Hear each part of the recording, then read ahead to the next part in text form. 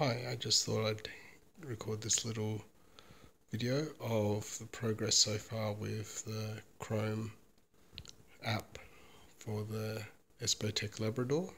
As you can see, here's the little Labrador board that I was lucky enough to get an early prototype of from Chris, and you can see it's just hooked up to the Asus Flip Chromebook here, and I've just got a very basic UI running on the Chromebook at the moment.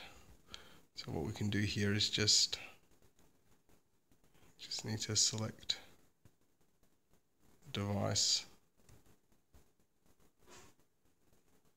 from the USB list. That's the only one plugged in at the moment.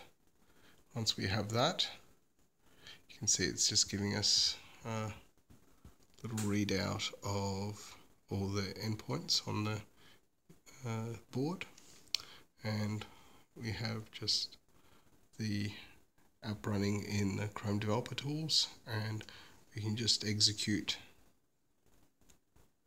the function we've got to turn on or high and low on the digital output, as you can see there.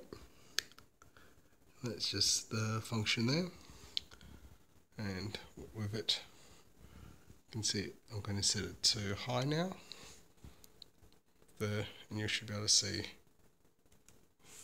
the output go high, and set it back to low and turn it on, off. So just the very basic functionality implemented with essentially a hello world for the Espotek Labrador board.